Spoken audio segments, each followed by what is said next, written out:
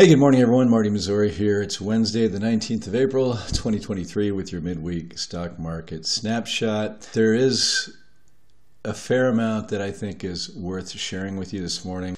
The S&P 500 has something for everybody, meaning there's a look here that the bulls would like. We have what looks to me like a nice continuation of a bull flag pattern or another bull flag pattern right here that would take us right up to this probably pretty stiff resistance, the last August high. The MACD is still on a buy signal, although it's slowing down a little bit. You're not quite overbought here on the RSI. Your 20-day moving average is moved above the 50-day. The moving averages are all pointing in the right direction, more or less. So yeah, you want to be bullish, absolutely, unequivocally. I get it. I understand it. The bears, on the other hand, say, this is looking more like a rising wedge pattern right in here, very bearish, high probability pattern, particularly when you do not match that on key momentum indicators like the MACD and the RSI.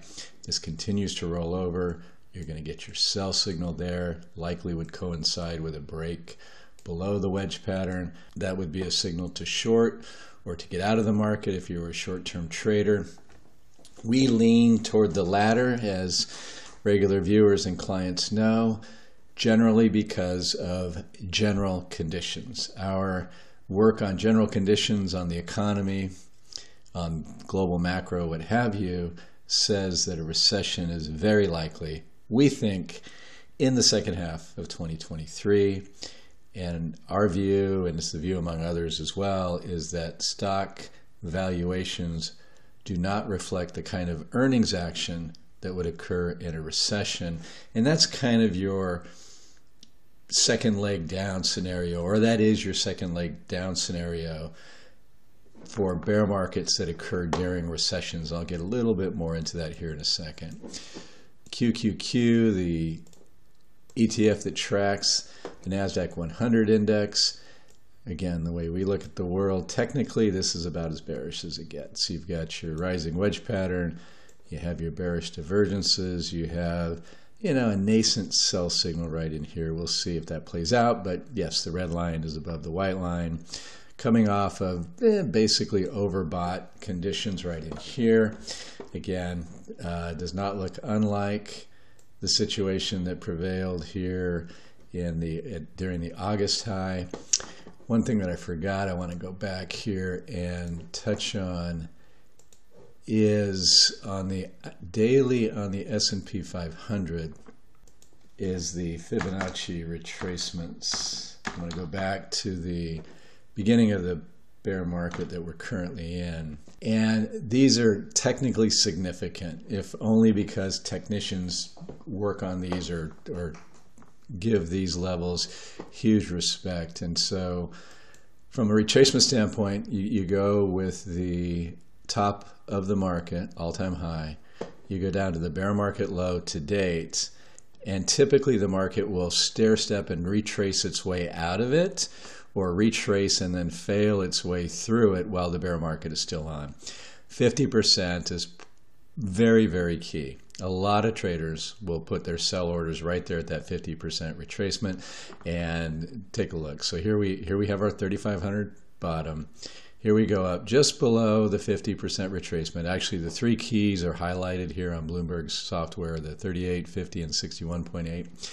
So, but look at how key. We came back up here, bumped it against the 50, came back down to this 24% retracement level, and then here we are once again just pounding our head against the 50. Now you could argue that the more you pound against that, you'll weaken that and you could break through that. 100% I would agree, and we would be bullish, no ifs, ands, or buts about it, if our assessment of general conditions was bullish. It's not. Therefore, our view is that we absolutely unequivocally could come back to the 61.8, not at all out of the norm. In fact, it's pretty much the norm for a bear market to retrace 62% of the fall. Now a retracement to 62% would take us right back to that August resistance. Like I said the other day, if I were trading this aggressively short term, all things being equal, as we see it here today, nothing else changes other than the price chart. Oh my, that would be a short seller's spot to go in and back up the truck. I don't know that we're going to get there. The bull pattern says we're going to. We'll see. We could. It's earnings season, and earnings seasons and Fed meetings are the kinds of scenarios that make for counter trend moves. Looking at the cues, really bearish look to us. Here we have this range in here. You could argue, hey, we're bouncing our head, we're weakening the ceiling. You could also argue that we're weakening the floor and that the floor is going to give way at some point in the not too distant future. I've talked a lot about the dollar of late. It's a key component to our equity market conditions index. And if the dollar goes higher, we think stocks probably go lower the way they've been trading of late.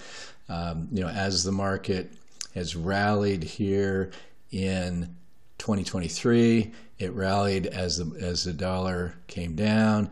It sold off in February as the dollar rose. It rallied in March as the dollar came down. You can see from our technical work here, we have just the beginning of a buy signal there on the dollar, maybe breaking above this bullish falling wedge, and the RSI is coming off of oversold territory. We're bearish the dollar on a protracted long-term basis. Technically, we're kind of bullish the dollar right here, and that could be problematic for stocks and commodities. Speaking of commodities, gold's maybe more of a currency, but anyway, speaking of gold, we were really bearish in here. I think our first wedge that we were looking at was right in here. In fact, I know it was. And we talked about the setup. We did break down, but we came right back out of it. Now it's just kind of extending itself, breaking down again below that here of late. And we do have it rolling over. We do have a sell signal here. We're long-term bulls gold, short-term, technically speaking, when we're not adjusting our position, by the way, because of this. But I just wanted to give you a heads up that gold looks a little bit precarious to me right here. And that is not the consensus from other people who I listen to. It seems like there is right now, as we speak here today, quite a bit of bullishness on the precious metals. The VIX is approaching the bear market low, or it's approaching the level right where the stock market peaked at its all-time high. And remember, we did this analysis where every time it dropped below 20 during the bear market up to a point, it coincided with a test of the bear market trend line and then a failure below it. So just pretty consistent until it broke out. This should have the bulls feeling really good, right?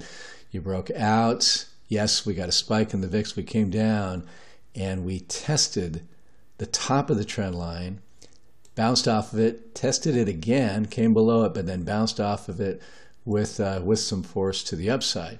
So that's bullish, and there's a pretty wide gap between here and there. We just think it, as I said the other day, the higher this goes, if general conditions continue to score the way we see them, the harder it's going to fall. Now, the point here is that the VIX is really getting low relative to where it's been over the last year or so. That, you might say, represents some complacency in the market. And complacency in a bear market with general conditions as we see them is a very dangerous word, to put it lightly. Now, I've listened to Bloomberg television this morning in the background, and it was interesting because two in particular, were just pretty much raging bulls. And it was interesting because their raging bullishness was somewhat predicated on what they say is raging bearishness out there. They mentioned the IMF meeting recently and short interest in the S&P 500, so where institutional investors are perhaps, where futures traders are, where the big policymakers in the world think things are, and so forth. And they just said, the market is poised to ramp higher because everybody's so negative, and when the world shows them that they should be positive, then we're off to the races. Ironically, of the two, the one who was the most bullish, I've heard him many, many times, and he seems to be always bullish, but that's okay. He says the bond market has it wrong and the stock market has it right, which is interesting to hear a market actor who's respected say it that way, but that's okay. So, and sometimes that could be the case. And the other thing I just want to mention is that my own observation is it seems like as I listen to the bears and, both people I know and, people who I listen to via various media, there seems to be a little frustration. If you listen to the bears, you'd think the stock market's at record highs.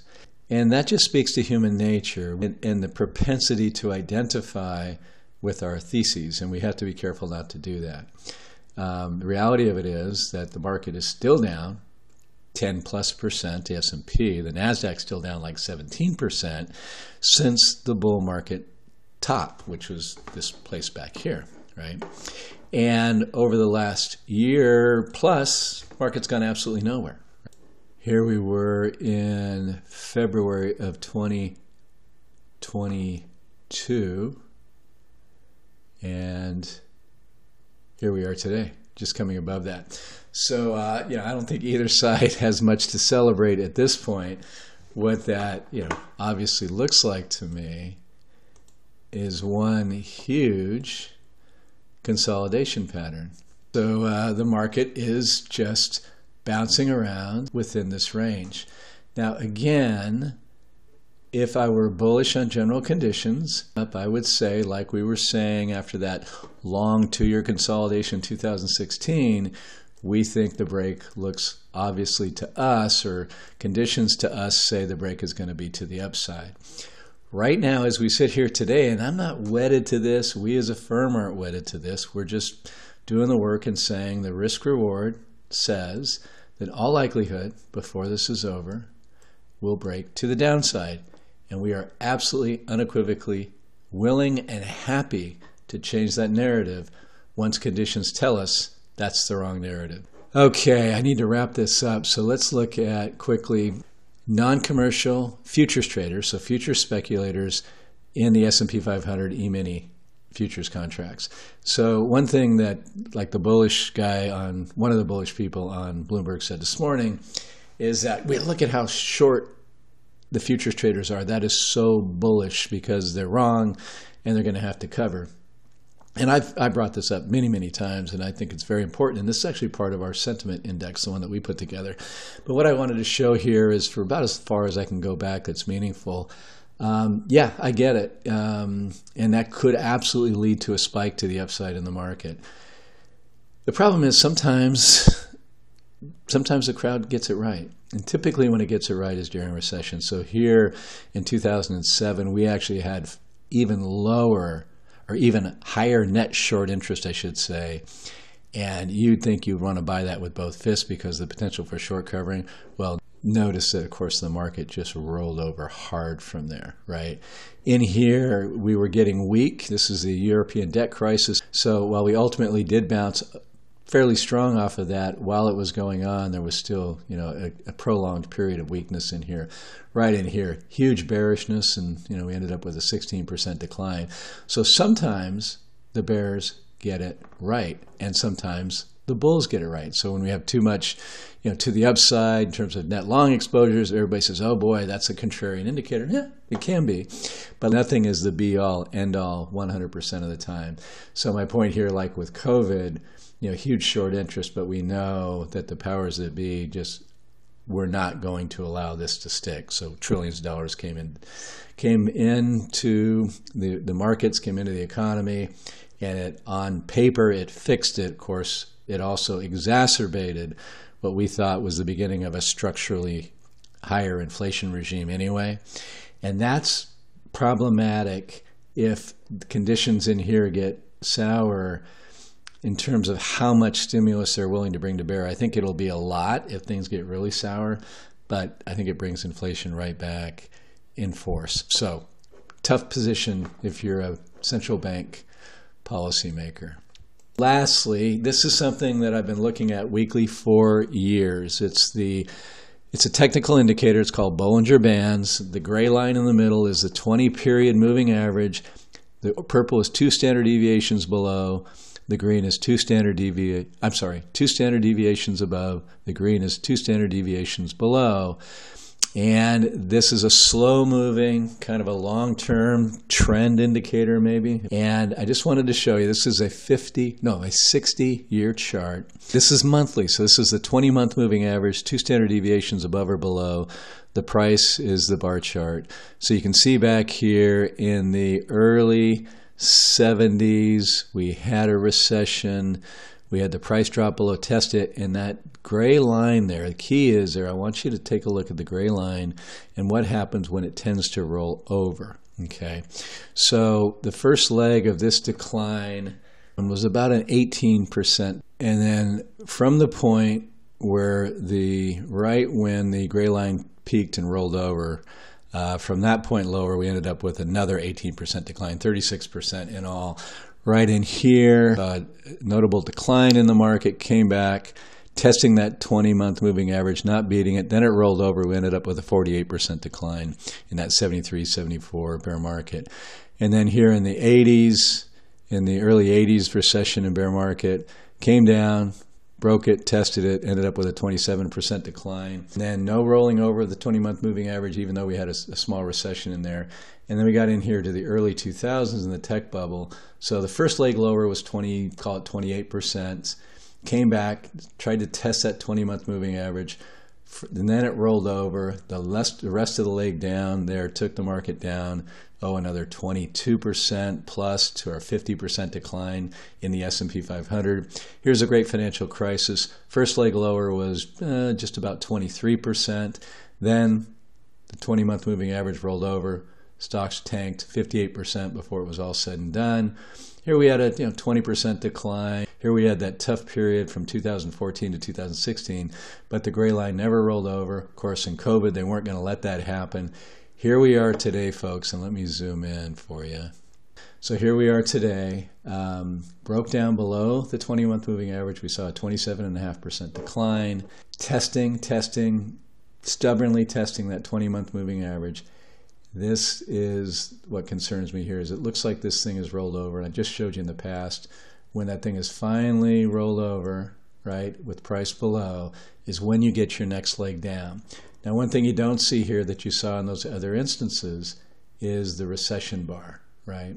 So originally, I keep saying this every time, we pegged 3,500 as the bear market bottom. We got there, bounced right off of it the same day and haven't looked back. But we said it was our bear market bottom if there's no recession. Now we think recession's coming, and I just showed you during past recessions how this looks, right? So we have high recession risk, and we have a Bollinger Band on the monthly chart that is suggesting that odds are favoring that from a technical look at these long-term charts. Folks, none of this has to play out the way it has historically.